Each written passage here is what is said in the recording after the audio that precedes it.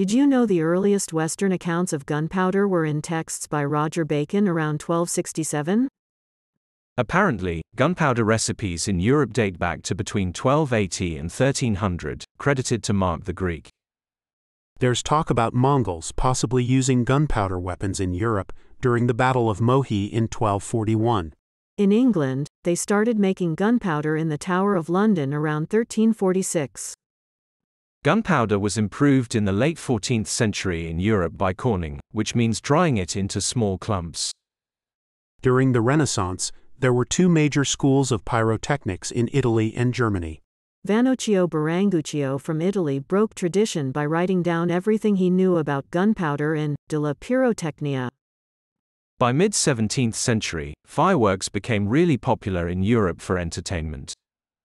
Louis XVI of France realized in 1774 that France wasn't self-sufficient in gunpowder and set up a gunpowder administration.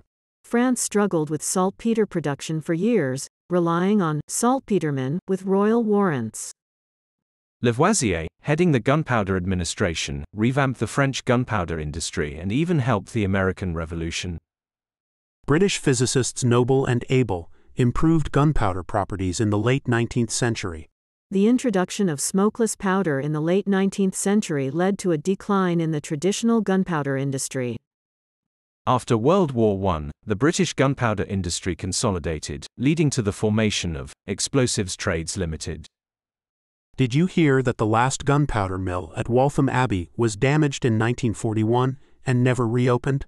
The end of World War II saw the closure of several gunpowder factories in the UK. I know Bell's Roslin gunpowder factory was one of the last to close in 1954.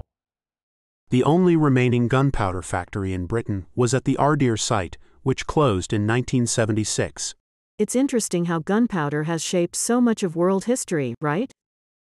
Yeah, from warfare to fireworks, gunpowder has had a significant impact.